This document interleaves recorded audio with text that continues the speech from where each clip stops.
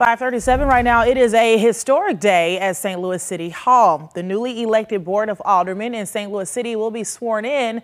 Fox 2's Laura Simon is outside of City Hall with a look at the changes people they serve can expect. Good morning to you, Laura.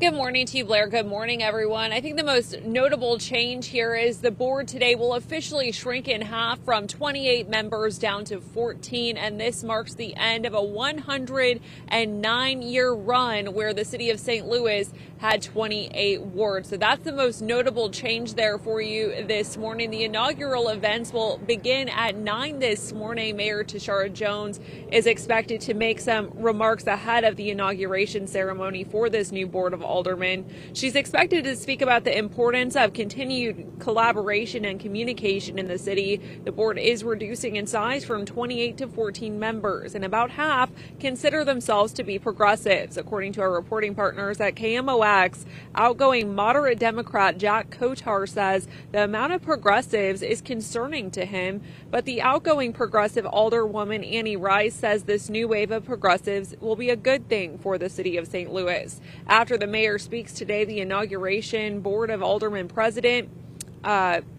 the board president Megan Green, and the newly elected board is going to happen for this inauguration around 9:30 this morning. We do know that 10 incumbent members and 4 newly elected members are going to be sworn in, and then they're going to take their seats in council chambers for their first meeting of the 2023-2024 session on the second floor of City Hall, where there will be half as many desks than there were in the previous session.